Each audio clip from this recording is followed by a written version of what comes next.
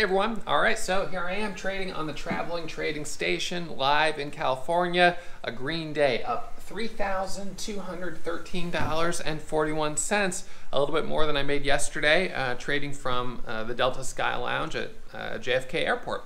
What's interesting is that yesterday I had more lag on the Wi-Fi and on my orders than I have today, even though now I'm across the country, and yesterday I was in New York City. It comes down to the quality of your internet connection. Now, you can certainly make money on poor quality internet connections. I've done it before, and yesterday I was up 1,700 before I finished the day down 1,700, and that wasn't because of the internet, it was because I overtraded.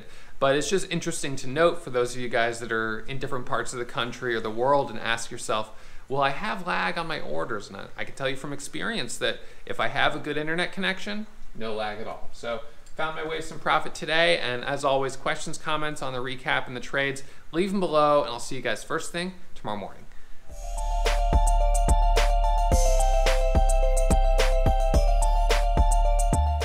All right, everyone, so we're gonna go ahead and break down the stocks from today, midday recap. Finishing the day back in the green, up $3,213.41 on two stocks, MDJH, which was tough, and SINT, which was also tough. So today was a day where, kind of like yesterday, things were a little tricky, but today, instead of overstaying my welcome, I'm going to just take the profit and be done. All right, so SINT, we'll look at this one first. This was the first one that I traded today. It was gapping up over 50% pre-market. It was our leading gapper in the entire market with over 1 million shares of pre-market volume. So it had a catalyst, and I'll just mute this for a second. The catalyst was an analyst price target of $3. Well, that happened overnight on the catalyst of a price target. So it's like, cha-ching. But obviously for me, I just saw this on the scanners pre-market, and I was like, okay, well, this looks interesting. My only concern was that it already had over 1 million shares of volume pre-market, and that sometimes means that when the bell rings, because it's been actively trading, that it kind of trades the way stocks trade at 11:30 or 12:30, which is a little bit choppier, a little bit more resistance.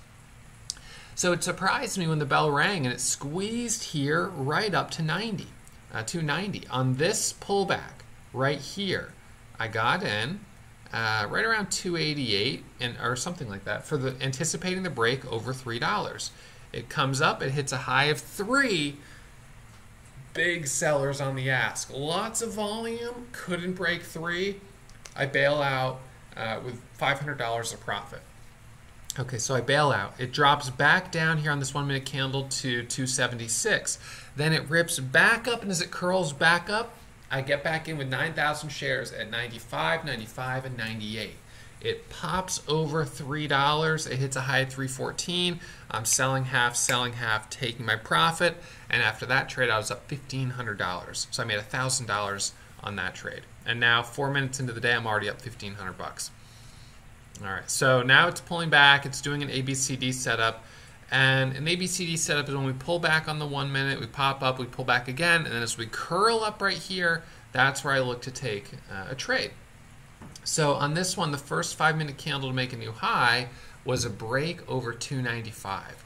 So what I ended up doing, as soon as the 5 minute candle here ended, this 5 minute candle, as soon as it ended, I was looking here on the 1 minute chart for my entry. I start to see some volume on the time and sales.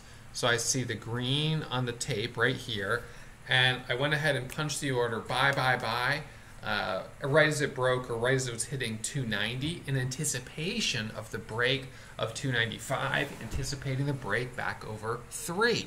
It breaks back over 3. It hits a high of 306 or 7, whatever this is, 307. I'm taking some profit, and up 15 cents per share. Then it reverses, it drops down to 80, and I was like, okay, well, I'm now down like 10 cents on my remaining 800 shares, but I'll give it a chance to pop back up.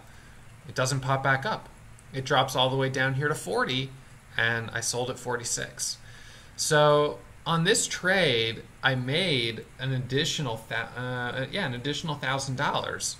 Well, I made an additional probably 14 cents or so, and then I gave back 400 or whatever it was on this drop. So not picture perfect, and you see now it's selling off more.